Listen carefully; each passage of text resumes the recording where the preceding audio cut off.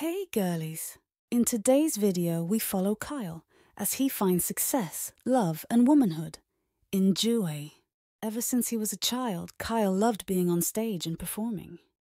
He had his first experience on stage in primary school when he was cast in a school play. He had built a good relationship with his theatre teacher and was cast in a plethora of other school plays. When he got to high school, his interests changed, but his love for being on stage and performing remained constant. Instead of being a theatre kid, he had picked up the guitar and started taking voice lessons. His parents were supportive of his hobbies, but still wanted him to hold down a stable job. "We just want you to be able to support yourself," his mother had told Kyle on multiple occasions. Performing arts, music and theatre, these are great hobbies, but very few artists can support themselves these days. His parents wanted him to maintain a stable GPA and get into a good college. Kyle, however, was set in his ways. His grades were middling, and he did not get a scholarship to go to state university. His parents insisted that he could take community college courses and transfer later down the line. Kyle didn't want that. All he cared about was performing on stage. The rush he felt had not changed the least bit after all these years. Much to his parents' dismay, after graduating high school, he started performing at local venues and bars rather than going to college. However, that was the extent of his success, despite performing almost daily at different local venues. Self-publishing on social media, he could never get his lucky break. His parents had kicked him out of the house thinking that it would encourage him to be responsible. Moving out, however, had done the opposite. Now he was focused on his music full-time without his parents' constant nagging. He had made new friends who had connections in the industry. Through one of those connections, he had met his new manager, Richard. Richard mainly managed bands and didn't have a lot of experience managing solo artists. Beggars cannot be choosers, and Kyle had told Richard he was open to joining a band. Months had passed, and he had not heard much from Richard. In the meantime, he kept performing at bars and venues, but the bills were racking up. With the added costs of renting studios and producers for his songs, the nest egg his parents had given him was almost depleted. On one of his off days, he decided to pay a visit to Richard in his office. He had paid a retainer to Richard, and after 6 months, he had nothing to show for it. No jobs, no contracts, no boy band, nothing. Richard was surprised to see Kyle. "How is my favourite solo artist?" he asked sarcastically. "Not well, Richard, not well. Money is tight these days. My voice is getting strained from performing almost every day." "I see. Do you need accommodations? I can find you new roommates. Maybe you can move back in with your parents." "I can't do that, Richard. I would just be admitting defeat. I'm not ready to return to college and get a regular job." "Do you have anything for me?" asked Kyle. "Nothing really came up that is a fit for you, Kyle. Not many punk rock artists are on the rise these days. I recently took over the management of a boy band, but they sing pop music exclusively. I am desperate at this point, Richard. I am willing to change genres, my style, anything. I would do whatever it takes to become successful at this point." Anything you say?" "Yes, Richard, anything." "Well then," said Richard, "hold on just a second." Richard had left the room. Kyle could hear him speaking with his assistant. He could not make out what they were saying. A few moments later, Richard came back with a bag in his hand. "I want you to go into the restroom and change into these." Kyle looked into the bag and saw a plaid mini-skirt and an off-shoulder crop top. He looked back at Richard in shock and said, "These are girls' clothes." "Well," replied Richard, "you said you would change your style to anything." "Not to this," replied Kyle, still in shock. "Look, Kyle, I have to level with you. I don't see much of a future in you, not in your current form anyway. The industry moved away from this a long time ago. However, I have a girl band that is missing a member. You already have feminine features, lean, hairless, soft facial features. If you want to become successful, this is your shot. Leave it or take it." Kyle sighed. He was disappointed, but he knew this was his only shot. "Where is the restroom?" he asked meekly. "Second door to the right," replied Richard. Kyle walked to the restroom and locked the door. He started taking out everything in the bag one by one and putting them on the sink.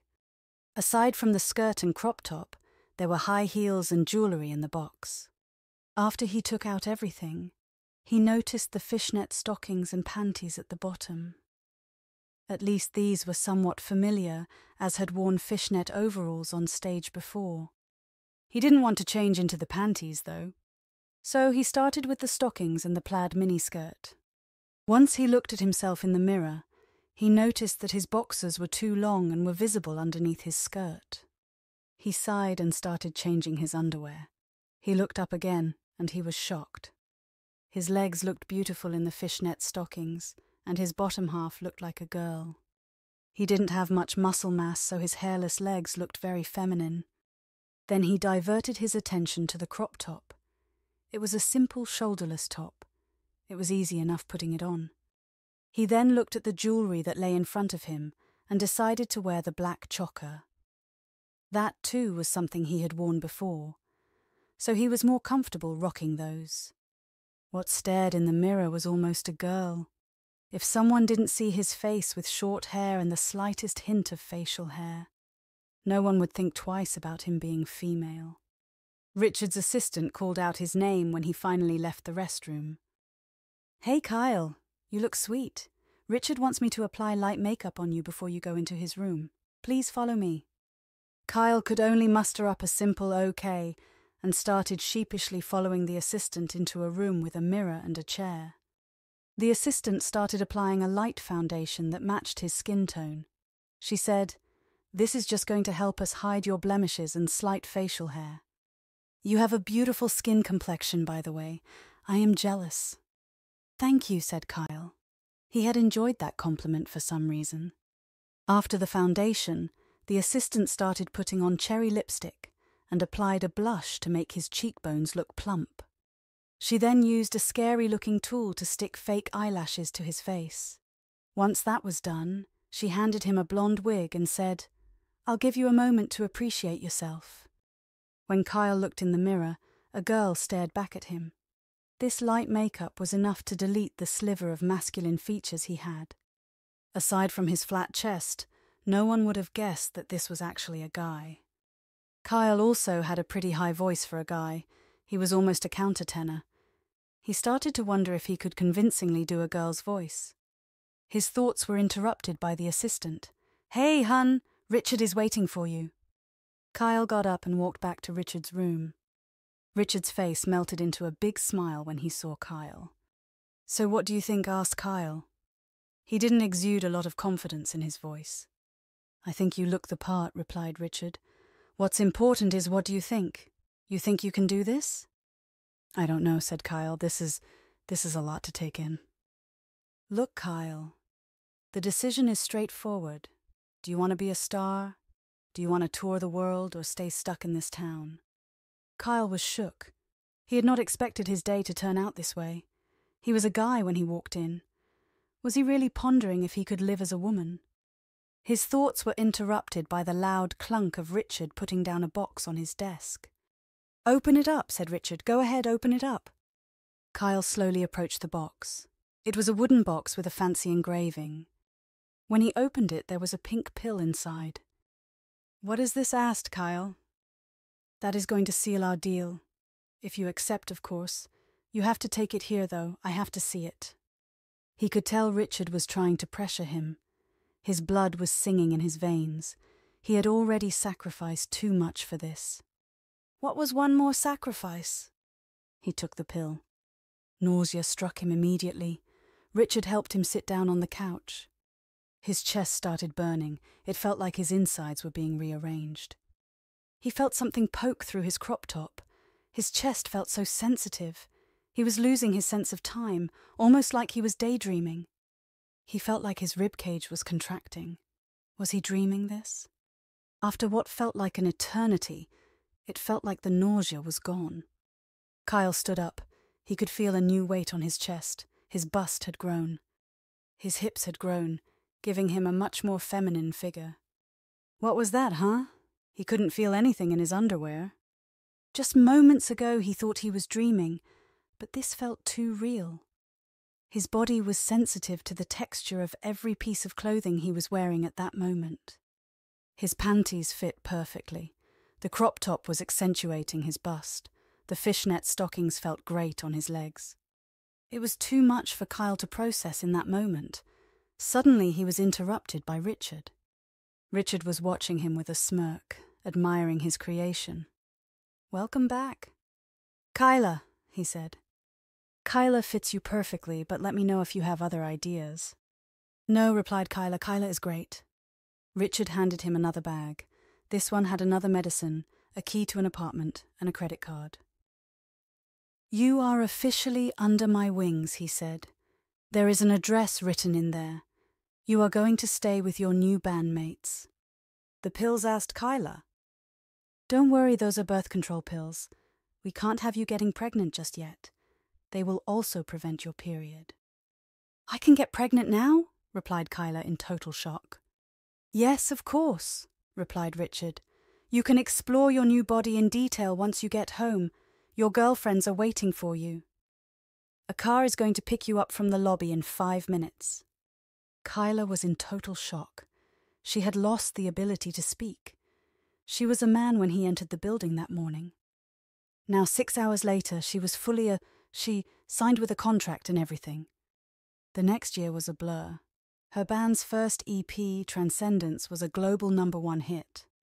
In just a single year, Kyla had gone from a failing musician to a global pop star. She had come around to appreciate and love her bandmates.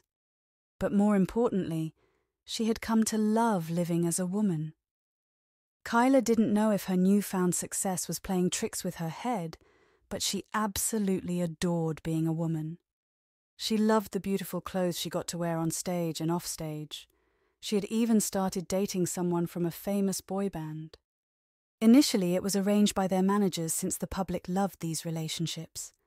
But soon Kyla realized that she actually found Liam attractive. The pill had not only changed her body, but also her brain chemistry. After the world tour was wrapped, Richard gave the band a 2-week break before the work could start for the much-anticipated second album. Kyla decided to use her vacation to visit her parents. She had not seen them in over a year, after all. They knew what she had become, surely, but she had not spoken to them. One day she knocked on the door of her familial home. She was welcomed by her father's shocked face. She could see her mother behind his dad in the hallway.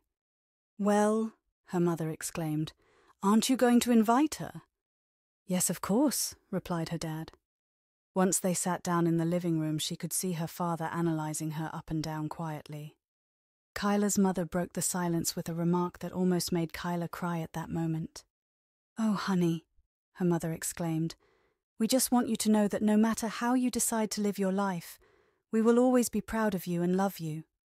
His father nodded in agreement. He added, "So, do we call you Kyla now?" "Yes," she replied quietly, "I am Kyla now."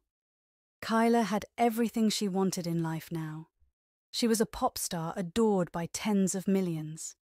She had a handsome boyfriend, but more importantly, she had the adoration and love of her parents. Thanks for watching the video. Don't forget to follow us on other social media. Enjoy your girly day.